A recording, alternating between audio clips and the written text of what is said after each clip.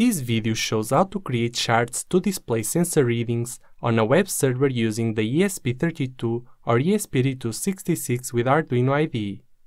First, you need to ensure that you have your Arduino IDE ready to program the ESP boards. This means that you have to complete 3 steps. First, install the ESP32 or ESP8266 board add-on in Arduino IDE. Then, you need the ESP32 or ESP8266 file system uploader plugin installed. Finally, you have to install all these libraries in your Arduino IDE. We have a complete guide to help you complete each step below this video. After installing everything, you'll be able to compile your code and make the project work. For this project, we'll be using the BME280 sensor module. It communicates via I2C, so you need to connect it to the ESP32 or ESP8266 I2C pins. Follow this schematic diagram if you're using the ESP32, or this one if you're using the ESP8266. To display charts in a web page, we'll use the iCharts.js library. We'll create 3 charts, one for temperature, another for humidity, and one for pressure. The charts display a maximum of 40 data points, and a new reading is added every 30 seconds, but you can change these values.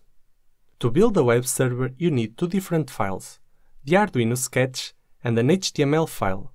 The HTML file should be saved inside a folder called Data in your sketch folder. After preparing your Arduino IDE, copy the code provided. You can find the link below this video. Save the sketch and name it. Then go to Sketch, Show Sketch folder, and create a folder called Data.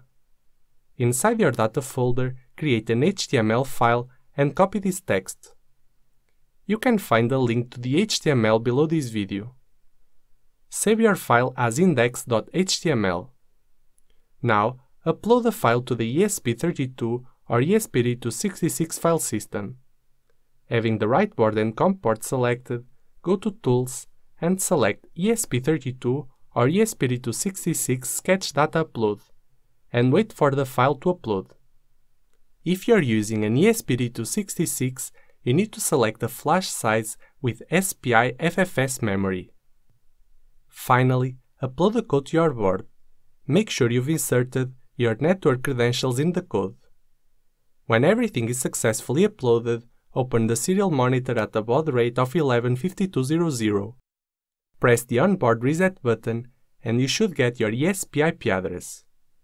Open a browser in your local network and type the ESP IP address. If you scroll down, you should see 3 charts. A new data point is added every 30 seconds to a total of 40 points. However, for demonstration purposes, I've modified the sketch to add a new reading to each chart every second. As you can see, new data points are added automatically to your charts as long as you have your browser tab open. It also runs asynchronously, so you don't have to refresh your web page. If you select any data point, you can see the exact timestamp. For a brief explanation on how the code works, make sure you read the project page. The link is in the video description. Thanks for watching and don't forget to subscribe to catch my next ESP projects.